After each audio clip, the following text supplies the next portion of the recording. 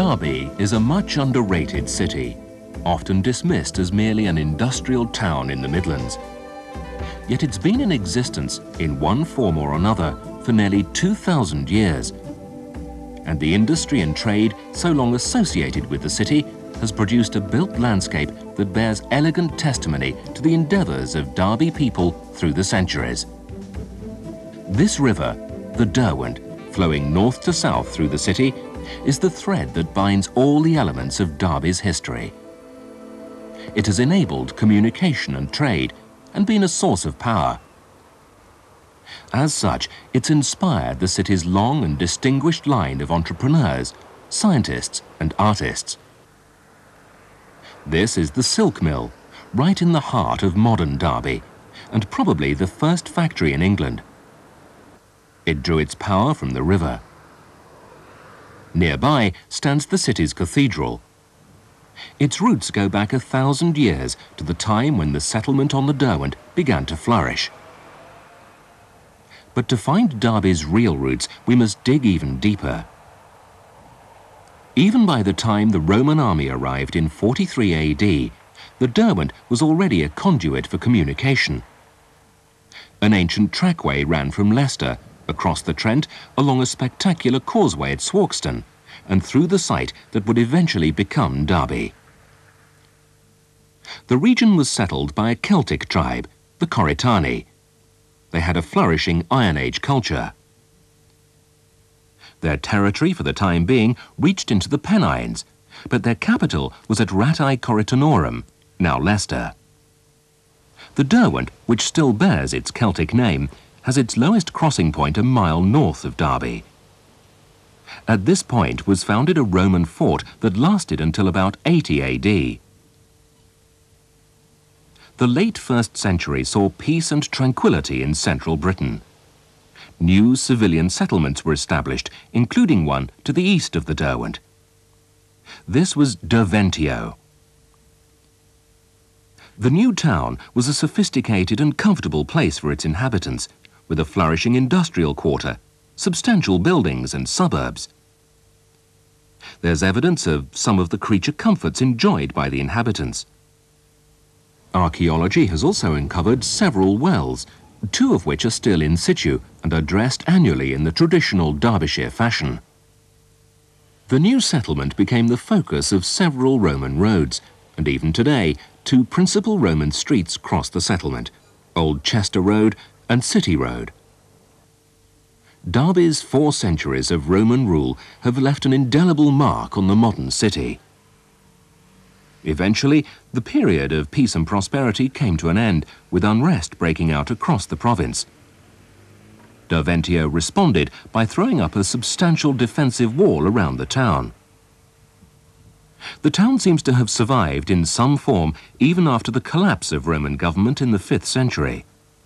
The bastions were rebuilt in the 10th century, and there were at least 2 farmhouses within the old walls, themselves destroyed in 1720, built directly onto Roman foundations, with no visible layer of destruction or abandonment between.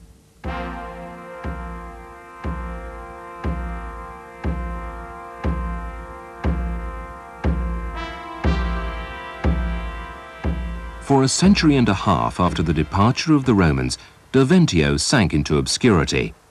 And then the Saxons arrived. They came from the east, using the Trent Valley as an artery of communication. They swept down the river, establishing settlements as they went. These Saxons, the Mercians, set their capital at Repton, organizing themselves within the old Coritanian boundaries. In fact, the site was used long after the Mercians had moved their capital to Lichfield. Their kings were buried here in increasingly elaborate shrines. After the death of the pagan Penda in 655, Repton became a Christian monastery, founded by St. Werburg, daughter of Penda's successor. The crypt of the present parish church is a monument to the power, wealth and accomplishments of the Mercian kingdom, with its spiral-twisted columns supporting a sophisticated vaulted roof derived from Roman prototypes. It was here that the Repton stone was found, depicting King Ethelbald, the warrior king. Werburgh died in the year 699, but her presence lived on in a number of parish churches dedicated to her, including one at a small village called Wardwick, later to be included in the Saxon borough of Derby. And then there was a church situated on the ancient trackway between the Derwent and Markeaton Brook. This was founded at around the same time by missionary priests sent out to reclaim this increasingly pagan region. Within 2 centuries, this building would become resting place to the remains of the Northumbrian martyr prince Alcmund as northern Christianity fled before the onslaught of the Vikings. Derby was a town which had 2 foundations. The Romans came in the beginning of the 1st century AD, founded a town, not really where the centre of Derby is today, and after 400 years, that town collapsed, passed away, mouldered to dust, and then there was a long period when nothing much happened. The Vikings came, they looted and raped and pillaged, as everybody knows. They came up the Trent Valley. They stopped at Repton over the winter of 873. Here, the Vikings dug in for the winter, building a fort and encompassing the church. They even buried one of their leaders here in a traditional burial mound, now flattened, in what is now the vicarage garden, surrounded by the remains of several hundred of his followers. A quick survey of place names in the region shows the extent of the Viking influence, such as Normanton, the village of the Northmen, now a suburb of Derby. For over 40 years, Vikings controlled Mercia.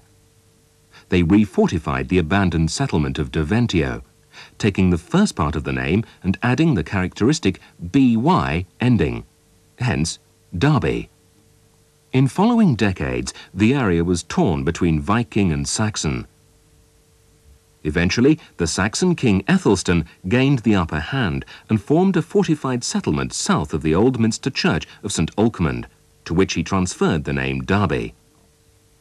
These superb carved stones are part of a series of monuments which once stood in the church, including this wonderful stone sarcophagus, which probably held the remains of a local elderman, buried close to the saint. He also built a new Minster church, All Saints, which he endowed with lands liberated from the Vikings, including the former Deventio. These lands together added up to a sizable borough, overlaid with a grid of streets with a defensive ditch between Markeaton Brook and the Derwent, immediately north of St. Alcmund's.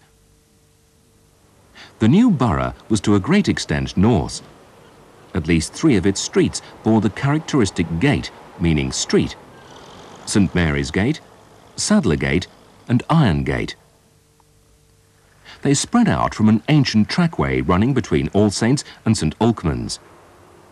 Their names reflected the presence of smiths and leather workers in the growing settlement.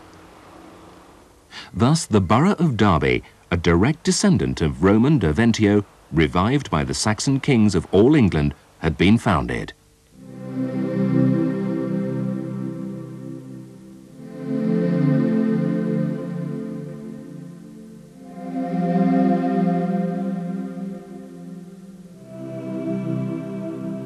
By the time the Domesday Book was completed, the modest Saxon borough of Derby was a well-established and prosperous town. Churches sprang up along the line of the ancient north-south trackway. 4 out of the 8 known at the time are still in use, though not necessarily as churches. The oldest was probably St. Werburgh's, now much rebuilt and adapted as a shopping arcade. All Saints lost its collegiate and monastic status in 1549.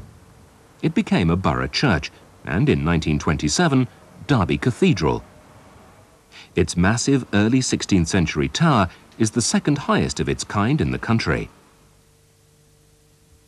St. Alcmund's, rebuilt in the 1840s, fell victim to a disastrous piece of town planning in 1967. St. Peter's, south of the brook, is the only original Derby church still used for worship, apart from the cathedral, that is. It even retains much of its medieval fabric. From the 12th to the 15th centuries, Derby was a monastery town. On the northern outskirts lay the Abbey of St. Mary, Darley, Derbyshire's largest monastery. Many will remember the superb country house and park on the site. It was destroyed in 1962. And all that remains of the great Augustinian monastery is an old stone building near the river, converted in 1979 into the striking Abbey Inn. Nuns Green, right in the heart of Derby, took its name from the sisters of St Mary de Pratis. Now only a built-up tract of land and a neglected building in Nuns Street remain. And there was the 13th century Dominican friary in Friargate, site of the present Friary Hotel. Its high-quality interiors have been ravaged by 70 years of trade. But just beyond the walls of its basement lies the last grim reminder of its former life. Here were buried a generation of Dominican friars. Follow the course of the river towards the city and you come across St Mary's Bridge. Perched on one end, with its medieval piers still evident, is a tiny bridge chapel. There are only 4 other places in England where you'll find anything similar. But if Derby was a town dominated by its monasteries, it was also a thriving centre of trade. The most spectacular monument to this part of Derby life was the marketplace, created around 1100. The site echoed to the cries of street traders for well over 8 centuries, until it was swept away in a desire for municipal tidiness. The first town hall was built here in the 15th century, on top of the town lockup. Near it stood the Shambles, a rickety old building let by the corporation and replaced in 1700. Markets could be found dotted around the area. On the Moorledge, beside the river, where the road was wide enough to cope with the crowds. Stalls could be found here on Cockpit Hill as late as 1973. Cereals were traded at the Corn Market, where the ancient north-south trackway widened. Beasts and dairy produce were traded at the wide west end of Friargate, next to what had been the old Roman road. Here, during the plague of 1637, townsfolk dipped coins brought in by country traders. They filled the depression in the top of the headless cross with vinegar, a primitive disinfectant. Today, there are few obvious signs of medieval Derby left. Most of the characteristic narrow streets have been widened, with the notable exception of Sadlergate and Amen Alley. Perhaps the true medieval legacy is the entrepreneurial spirit that still flourishes in the city. It was that same spirit which would carry the people of Derby through the uncertain times ahead.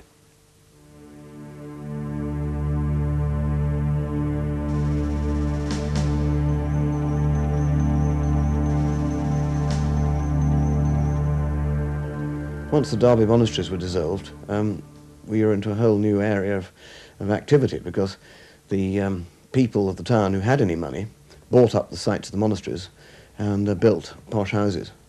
And other people picked up the smaller pieces, and really local business life took off again. But the abolition of the monasteries left a gaping hole in educational provision. As an attempt to remedy this, a grammar school was built in St Peter's Churchyard. The original building survives, just a short walk from the city's main shopping area. Turbulent times were ahead. Derby had its fair share of religious martyrs, like Joan Waste, a Protestant burned at the stake in Windmill Pit. Then there was the gruesome fate of 3 priests, Nicholas Garlick, Robert Ludlam, and Robert Simpson. Their severed heads were displayed on St Mary's Bridge as a grim warning to others. The seesawing of allegiances came to a head in the English Civil War in 1642. Derbyshire was strictly royalist, but the county hadn't reckoned with Sir John Gell of Hopton Hall, a fanatical parliamentarian who seized control in the town. He set out to purge the council of all opposition and build up a power base. This partly took form in a fine mansion, some would say one of the finest Jacobean houses in Derby. It can still be seen, complete with brick-gabled facade. From here, Gell took the campaign to the heart of royalist Derbyshire, defeating the King's forces at Eggington Heath Swarkston and Wingfield Manor, among others. Derby stayed in parliamentary hands throughout the period of the Commonwealth. The town that had learned to adjust to the times embarked on a period of stability and prosperity that would bear fruit right into the 20th century. Public buildings began to appear in the centre of town. There was Shire Hall, built in 1659, later known as the Old Crown Court. This is one of the city's finest buildings. Its massive rooms were designed to impress. In its heyday, this was the venue for all county functions and assemblies, concerts, receptions, public meetings and assizes, before being superseded by the assembly rooms built in 1714. In the 1790s, a hotel sprang up next door for lawyers and plaintiffs, the King's Arms County Hotel. To this was added a grand set of judges' lodgings. It's more than 20 years since a judge has stayed here, but the rooms still display some of their original furniture and fittings. The carpenter responsible for Shire Hall was Roger Morledge. His son, another Roger, was the architect behind a wave of rebuilding which embellished late 17th century Derby. Lloyd's Bank nearby was originally a residence for a rich alderman. It stood next door to one of Derby's most famous coaching inns, the George. Its facade survives, testimony to the unlucky owner who'd unwittingly encroached on public land. As a result, he had to take out a 999-year lease on a strip of land 45 feet by 6 inches. The splendid and fashionable marketplace mansion of local apothecary William Francis had ceilings frescoed by the painter Francis Bassano and ornamental garden ironwork by Bakewell. Robert Bakewell epitomizes the high standards and sheer quantity of building work being carried out in 18th century Derby. This helped to turn an ordinary market town into a regional centre of excellence and is a lasting monument to numerous ordinary craftsmen with extraordinary skills who made their contribution. Their presence is triumphantly epitomized in All Saints' Church, almost completely rebuilt between 1723 and 1775. The new church was designed by James Gibbs, the eminent London architect. He based his ideas on St. Martin's in the Fields, but the workmanship is strictly local. Bakewell was responsible for the breathtaking wrought iron screen. Luke Needham and Abraham Denston did the plasterwork. And the carpentry is by Thomas Trimmer. Some of the finest sculptors in 18th century England provided the monuments, including local man Richard Brown. It adds up to one of the finest Baroque provincial churches in England. All in all, this period was one of peaceful expansion out of the glare of public affairs, until the 4th of December, 1745, when a sequence of events would unfold in Derby that would alter the course of English history. That was the day when Bonnie Prince Charlie marched into the town at the head of nearly 8,000 Highlanders. He got a good reception, not wholly surprising, since most of the Whig opposition had fled to Nottingham. Prince Charles Edward Stuart took up residence at long since vanished Exeter House, the Derby residence of the 8th Earl of Exeter. His officers were billeted in the finest houses in town. The day after his arrival, the prince made great efforts to rally the local gentry. Nonetheless, an advance party was sent to Loughborough and pickets set on the southern approaches to Swarkston Bridge. That same evening, the fateful decision to return to Scotland was made. The prince gave a party at the assembly rooms, where the attendance was so great his standard was knocked over in the crush. In the small hours of December the 6th, the prince's army quietly withdrew to Ashbourne, and Derby was left with its place in the history books assured.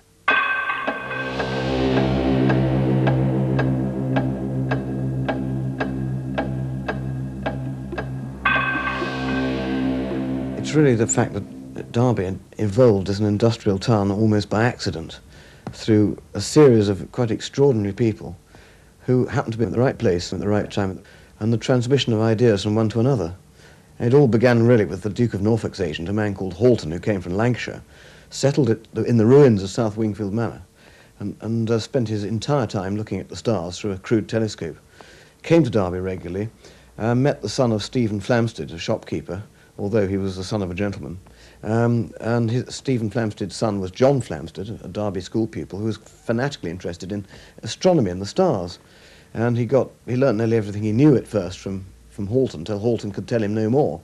And then he got a scholarship to Cambridge, and he was up there with the young Isaac Newton, got more of his ideas together, came back to Derby, and he drew maps. He drew maps, first of all, of Derby, and eventually he drew a map of the heavens. The 18th century burst upon Derby with a brilliant display of scientific exploration and innovation. This was entirely thanks to the groundwork laid by thinkers and scientists of the preceding decades. Men such as John Flamstead, first Astronomer Royal and educated at the Derby School. He was a friend and rival of Isaac Newton and was elected a Fellow of the Royal Society. Flamstead made regular visits back to his hometown, and here met the young George Sorrocold, a brilliant engineer with a head for business. In 1693, he took out a lease on the old gunpowder mill by the river in Derby and built an apparatus to raise water from the river to a tank behind St. Michael's Church. From here, it ran into a system of elm pipes and thence all over Derby. Sorrocold was a wanderer. He built and franchised out similar schemes for many English towns, including the City of London. But his shining achievement lay in the field of industrial engineering and architecture, in particular, Derby's silk mill. The process of throwing silk had for years been a closely guarded secret on the continent. Industrial espionage was called for, but it would be dangerous. It was a Derby man who was willing to take on the challenge, John Lom. He managed to pass himself off as a southern Italian and found work in a silk mill in Livorno. By night he made sketches of the machinery and sent them back to England, hidden in bales of silk. These were made up into prototypes in Derby's Guild Hall by his cousin, Sir Thomas Lom, and George Sorrocold. The next step was mass production. Sorrocold set his sights on an island in the Derwent. Here he built a massive 5-storey mill, its large water wheel driven from a specially constructed mill race. By the time John Lom had returned from Italy, narrowly escaping discovery, the whole operation was ready to run. With the Industrial Revolution still half a century away, the enterprising spirit so characteristic of Derby had given England its first factory. For the first time, all the relevant processes were under one roof, drawing on a common source of power. Despite a fire in 1910, the mill still stands proud, if not quite so tall, as Derby's Industrial Museum.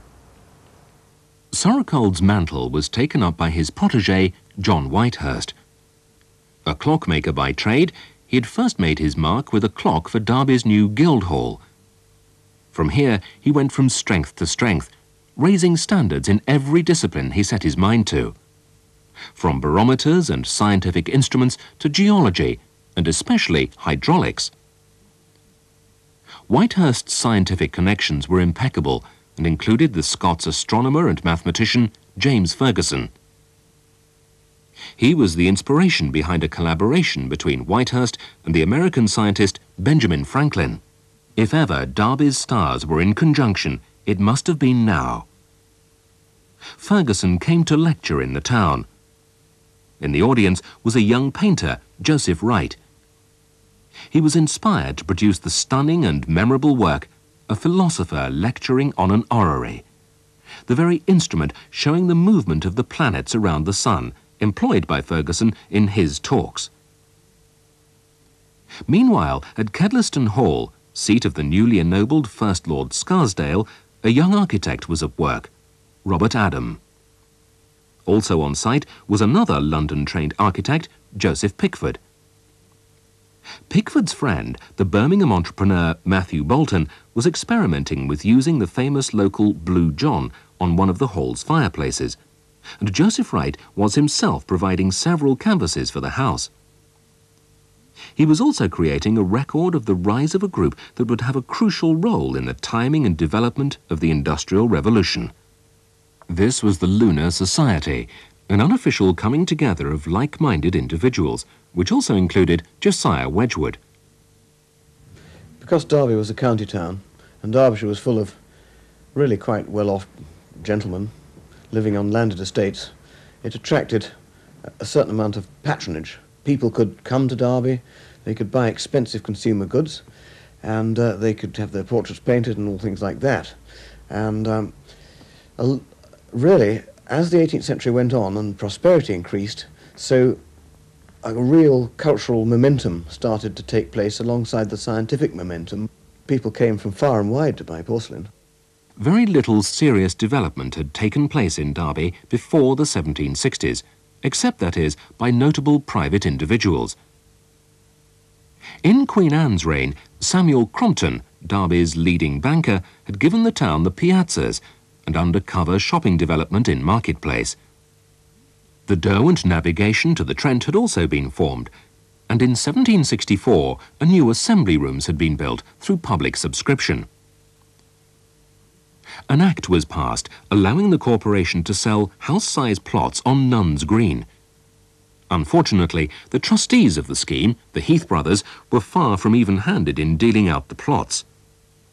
One of these went to Joseph Pickford, who built his own fine house, now the town's Pickford House Museum, providing a snapshot of late 18th century Derby life. Pickford's greatest work is the superb St Helens, the finest house of its type north of London.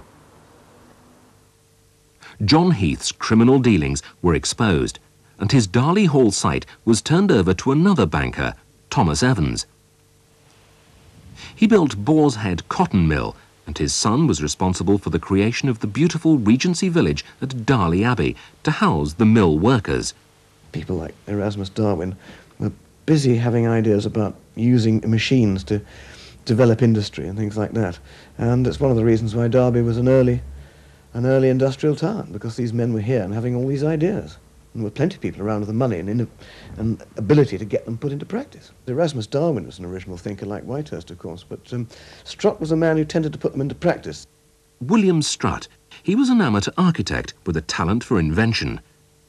His greatest contribution to the development of Derby, however, was in his chairmanship of the Improvement Commission. In the teeth of opposition from the local gentry, the rest of Nuns Green was enclosed and the profits were used to improve the town. Markeaton Brook ran through Nuns Green and was quickly seized upon as a valuable source of power. Instead of townhouses, factories sprang up along the watercourse. These were mostly silk and narrow tapes mills, and many, like the astonishingly tall Ricknald Mill, site of one of the first notable trades union conflicts, still survive. The sale of Nuns Green freed a great deal of finance for Strutt's commissioners, who immediately set about improving the town's infrastructure. They promoted the Derby Canal as a replacement for the less efficient Derby navigation. And a new bridge spanned the Derwent at St Mary's to replace the medieval version. They were also responsible for paving and lighting the town and enabling the foundation of the Derbyshire General Infirmary. Finally, Strutt organised the Watch, the prototype for the Derby Police, also helping to develop the Watchman's Clock to regulate patrols. At last, the spirit of private enterprise was being channeled for the public good. Here were the roots of modern Derby.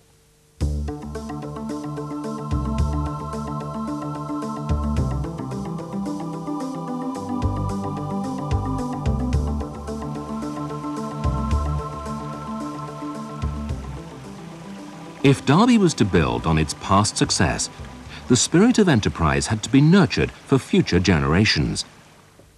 But the local old grammar school was in decline. What the town really needed was an establishment that offered a science-based rather than a rigid classical curriculum. The answer was provided by Matthew Spencer. He set up a school in Green Lane that could boast all the latest equipment. Here, Spencer's grandson Herbert helped with the teaching and acquired from Strutt and Darwin his love of innovation and science. Later, in 1824, he provided a scheme to prevent the Derwent flooding the town. Incredibly, this was not adopted for 90 years. This type of education was highly attractive to the town's elite, and they were soon sending their sons in droves. But what about the less privileged? In the 1790s, Derby had some 8,000 citizens. This shot up to 44,000 in less than 70 years. To meet the needs of the growing urban population, new streets and sewers were laid, and the brook was culverted, creating the gracious lines of Victoria Street. There were new churches and a jail, and in the 1820s, at last, schools for the children of the less privileged. Soon the town was to strike up an affair with an industry that would last right through to the modern day. In 1839, the railway arrived. Not just one, but two lines. The Midland Counties Railway to Nottingham and the Derby and Birmingham Junction Railway to London via Birmingham. These were soon joined by the North Midland Railway to Leeds, engineered by none other than George Stephenson. All three amalgamated in 1844 under the auspices of the Railway King, George Hudson of York, and thus was born the Midland Railway. As a result, the southern end of town, centred on Litchurch, underwent a sudden and dramatic development. The area blossomed with iron foundries to supply the railway company with rolling stock and equipment. The quiet fields of New Normanton, Pear Tree and Litchurch became crisscrossed with rows of terraced houses. The downside of development, of course, was the loss of public land, in particular the homes.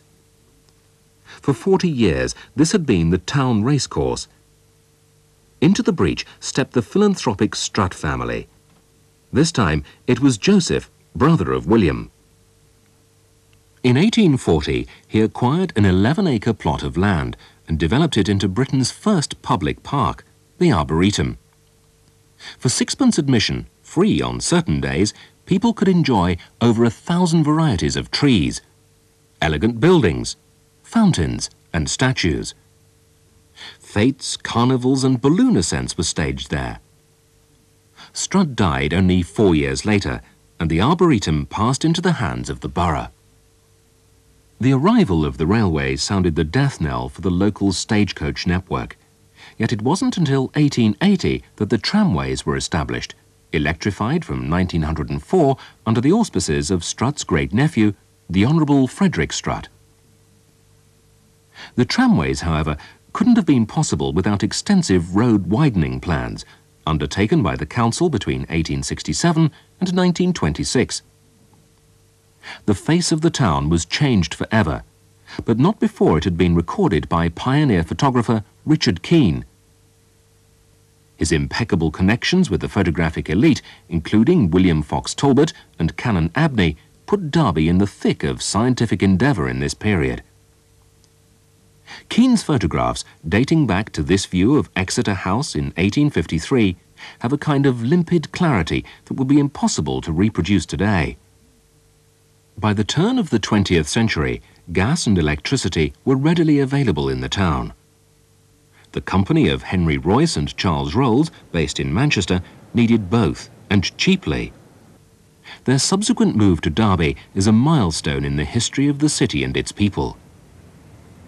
When Rolls-Royce came to Derby, it brought a new lease of life to the foundry business. It also set into production the company's first classic motor car, the Silver Ghost. Cars would be manufactured on the Nightingale Road site until the outbreak of the Second World War. Alongside the high-profile motor cars ran the aero-engine business, begun in 1916. Before long, the aero-engines had acquired as high a reputation as the cars. They were the force behind record-breaking flights, and the Merlin engine made an immeasurable contribution to the battle for the skies in the Second World War. Here lay the future of the Derby plant. As the town's workforce increased, so did the need for homes.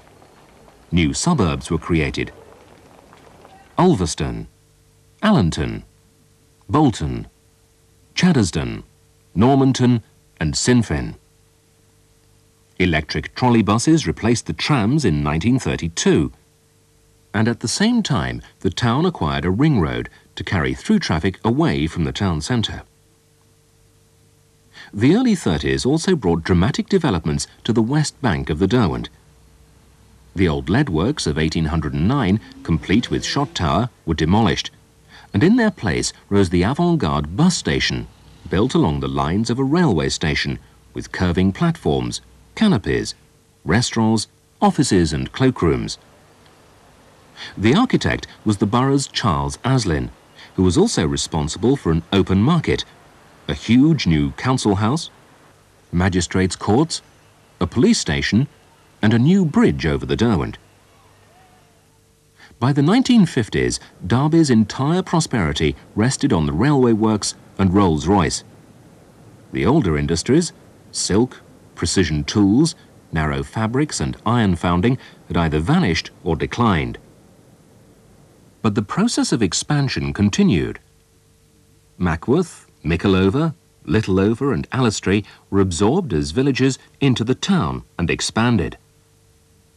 And new parks were created, mainly by absorbing country house estates: Chaddersden, Markeaton, Darley, Osmaston and Alistry. But what cost progress? In the 1960s, an inner ring road arrived, cutting a brutal swathe across the city, destroying the only remaining Georgian square, and the city's most ancient place of worship, St. Alkmund's.